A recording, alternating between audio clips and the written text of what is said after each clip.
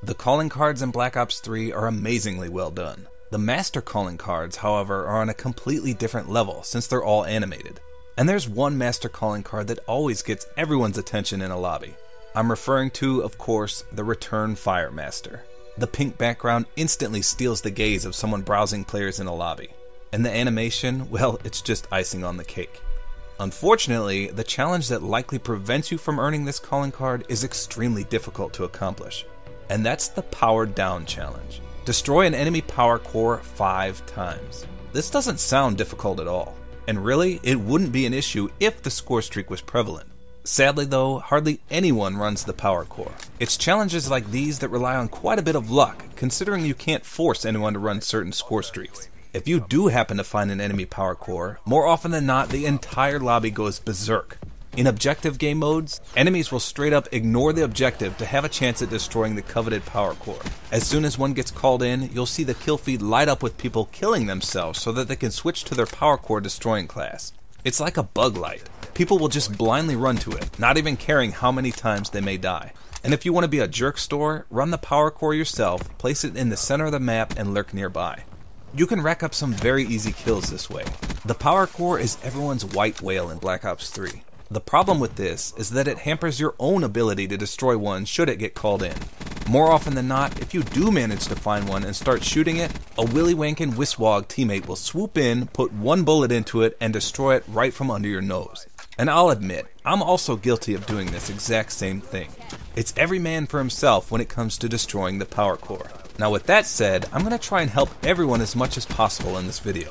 My 2 goals are as follows: to give you a better shot at actually finding a power core, and more importantly, to give you the best method to take one out should the opportunity arise. As I mentioned earlier, the thing that makes this challenge next to impossible is the rarity of the power core streak itself. I think Treyarch realized how underused it actually was recently, as they buffed it. It used to cost 1,400 points to achieve and lasted 45 seconds. Now it costs 1,250 points to achieve and lasts a full 60 seconds. This buff is huge to challenge seekers. One of the biggest issues people had was actually getting to the power core in time. While the 15-second time buff may not seem huge, it basically gives you at least 2 more spawn attempts to try and reach your white whale should you keep getting slaughtered en route to it. Despite the point of this video being to help you finish the Power Down challenge, I did want to briefly mention that the power core is one of the best streaks in the game in an attempt to encourage skilled players to run it. It destroys any streak in the game instantly, it completely shuts down your enemy's minimap, and it destroys any currently deployed equipment. Let's say an enemy is camping his dick off near a deployed C4 or trip mine and you call in a power core. This will instantly detonate their deployed item and blow them up in the process. The power core also weakens enemy thrust movement, which extremely limits their ability to effectively boost jump and wall run. Not only this, but if you're not running the hardwired perk, you can't call in any score streak or use any specialist weapon or ability. Of course, players with the hardwired perk do not suffer any of these effects from the power core. So if you're capable of earning the power core, do all the challenge seekers a favor and run it. You'll likely even get a message thanking you for doing so. So back to the first issue at hand, actually finding power cores to destroy. If you've watched some of my prior videos, you'll know I try to explore every possible method for completing challenges. Unfortunately, this challenge is set in its ways. You simply cannot force people to run the streak. Sadly, the hardcore trick of destroying teammates' power cores or even your own does not work. I tried every method I could think of to try to make this challenge easier, but I failed to find any effective way to cheat the system. But with that said, I'm sure several of you have figured out that there is one method to aid you in this, and that's to run the care package. By running the care package, you have a remote chance of getting the power core out of one. What many people fail to take into consideration is that if you actually earn a power core from a care package in a team-based game mode, chances are your teammates are going to gank it. The entire point of this strategy is to let the enemy take it. Unless you're running with a full party of 5 other teammates that you can specifically tell to leave the care package for the enemy, this is not going to work. To remedy this, you must play free-for-all. By doing so, you eliminate the greedy teammates since every person is an enemy. Now I consider myself a decently skilled player, and I have a 1.9 KD in free-for-all. But at maximum, I can typically only earn 2 to 3 care packages a match. I realize not everyone is capable of even earning a care package, so I'm going to outline a class that will help you do so. As much as I hate people camping, for lesser skilled players to even dream of earning a care package in free-for-all, that's what we're going to have to do. I call this the Camp Your Dick Off class. You can use whatever weapon you're comfortable with, but I personally recommend an assault rifle so you don't have to worry about close quarters combat. For perks, in Tier 1 you need 6th Sense. This will allow you to sense any nearby enemies you may not otherwise hear. And speaking of hearing, in Tier 3 you'll need Dead Silence and Awareness. Silencing your own Bozo the Clown footsteps as well as amplifying your enemies is essential for a good worm squirm camping technique. In Tier 2 you have some options. I recommend Fast Hands and Anti-Up. However, you can exchange Fast Hands for Tracker if you want. I realize Anti-Up is pretty horrible, but it's still a free plus 100 points to earning the care package, which knocks it down to only 450 points. The reason I recommend Fast Hands is because I also suggest using the Quick Draw attachment. You should never run Quick Draw without Fast Hands. You can do what you please with the rest of your class points, but I highly recommend either C4 or a Shock Charge, which will help you guard your flank, with the C4 being way more effective, especially since few people run Flak Jacket in free-for-all. For score streaks, make sure you have the UAV and the Dart equipped. You'll see why I recommend the Dart towards the end. As for a Specialist, we'll cover that shortly as well. Your goal is to play as defensively as you can. Stick to the outskirts of the map, and use your assault rifle to its potential to pick off SMG users. Don't rush into close quarters death traps. Try and use your sound whoring perks to the best of your ability. Remember, all you need is 5 kills. If and when you finally do earn a care package, you need to switch to your PowerCore destroying class and kill yourself. I'll be going over that class in the second part of this video. Once you respawn with your new class, then call in the care package. This class, as you'll see, will have the Engineer perk equipped. Once the care package comes in, you'll then be able to re-roll it should it not be a PowerCore. One thing to note here, do not call the care package in at the back of the map. You want your enemies to take it, remember. I can't tell you how many times I've gotten a PowerCore in a care package only to have no one take it. Even when firing my gun aimlessly to attract enemies, no one ever comes. A care package will only persist for 1 minute and 30 seconds until it vanishes. To my knowledge, no one knows the exact odds of receiving items in a care package, so I decided to do a test and see. I realize this is an extremely small sample size, but it does give us a good idea of how likely it is to actually receive a PowerCore. So I went into a private match with a few helpers and lowered the cap time of the domination flag. We then called in 166 care packages in total. I tallied each and every streak we received and documented it. And here's the results I found. I have no idea why the sentry gun was so prevalent, but it was popping up as much as some of the lower streaks. I didn't receive a single Talon or Mothership. Speaking of the Mothership, it was confirmed just today by a Black Ops 3 developer by the name of Matt that there is absolutely zero chance of earning the Mothership in a care package. And our White Whale?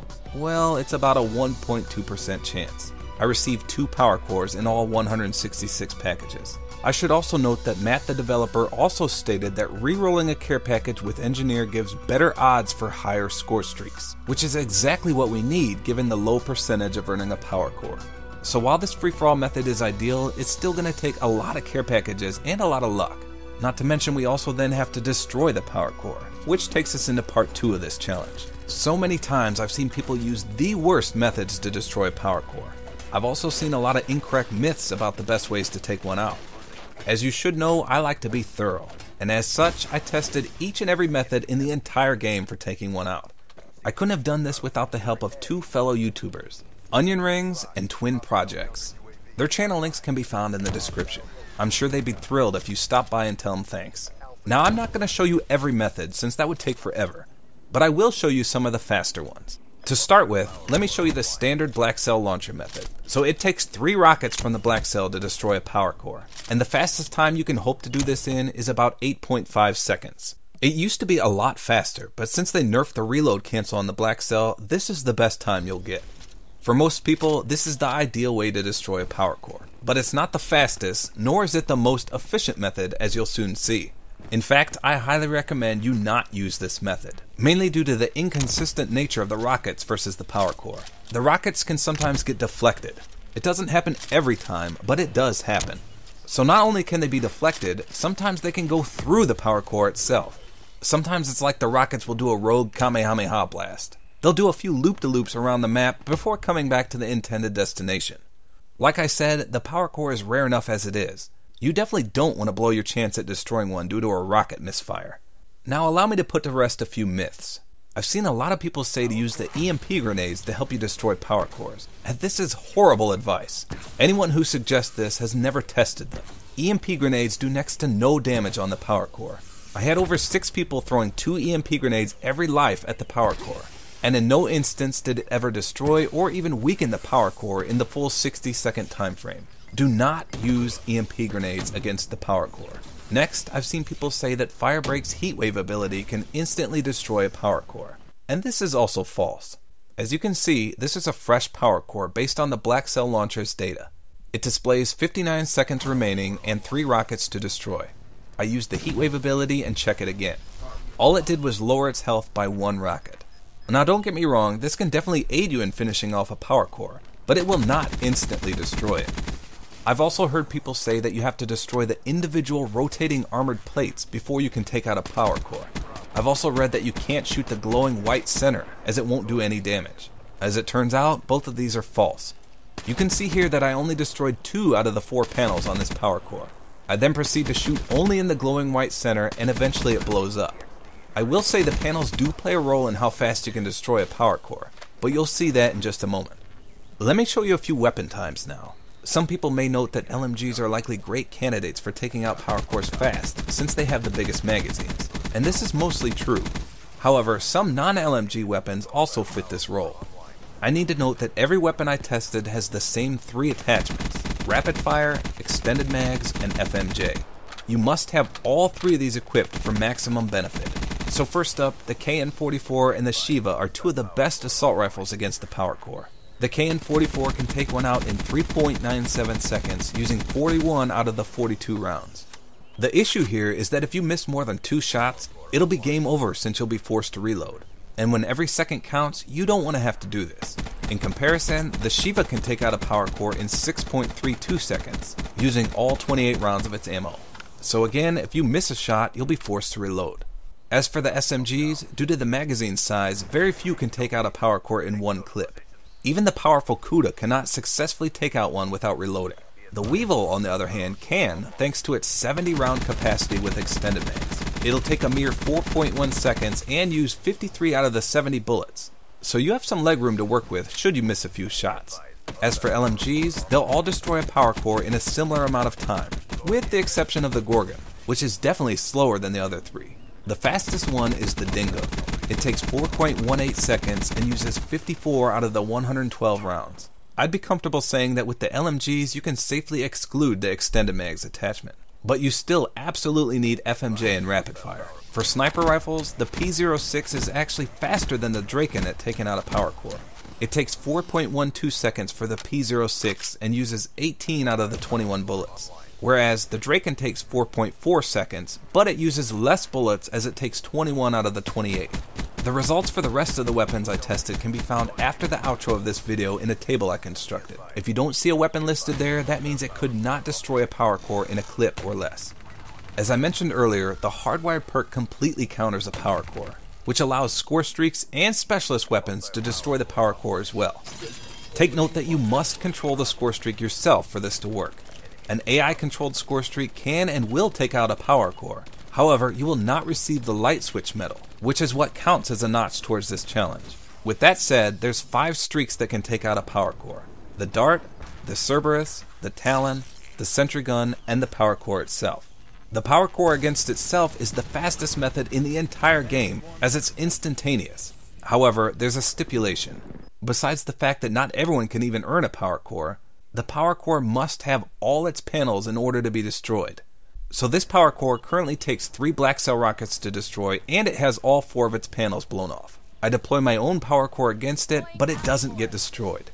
Rechecking the BlackCell data screen shows that it did do damage, as now it only needs 2 rockets. In comparison, if you place down your PowerCore against a fully paneled PowerCore, it will instantly be destroyed. Surprisingly, besides the PowerCore itself, the Dart is the best and most effective PowerCore slayer. It can take one down in 2 seconds flat, and it only takes 2 rockets to do so. You have 3 rockets at your disposal, as well as a kamikaze aspect involving the Dart itself. So technically that's 4 explosives in 1. Just ensure that 2 of these hit the PowerCore and it's lights out. You can find the times of the rest of the score streaks at the end of the video in my table. Now let's talk about specialist weapons. Each and every specialist weapon, with the exception of 2, can take out a PowerCore. The only weapons that can't do so are Firebreak's Purifier and Ruin's Gravity Spikes. In fact, the Purifier doesn't even give hit marker sounds, or even look like it's doing any damage whatsoever. It does do damage though. As you can see, after I use all the Purifier's ammo and check with the BlackCell, it's reduced from 3 rockets down to 1. So it can weaken it up, but it will not destroy it. What floored me the most was the gravity spikes. I anticipated that this would be a one-hit kill, and it definitely wasn't. In fact, and hold on to your seats here, on a freshly deployed PowerCore, the gravity spikes will do no damage at all.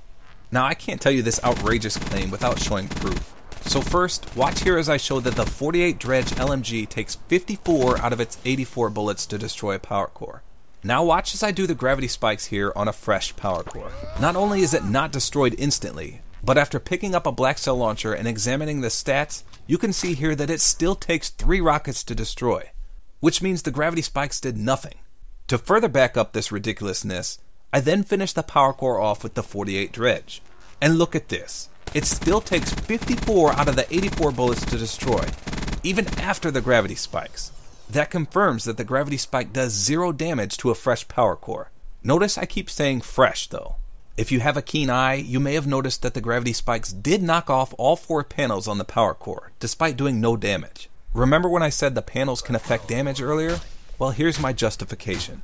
So watch here as I knock off all 4 panels of this PowerCore, and then show that it still takes 3 rockets to destroy.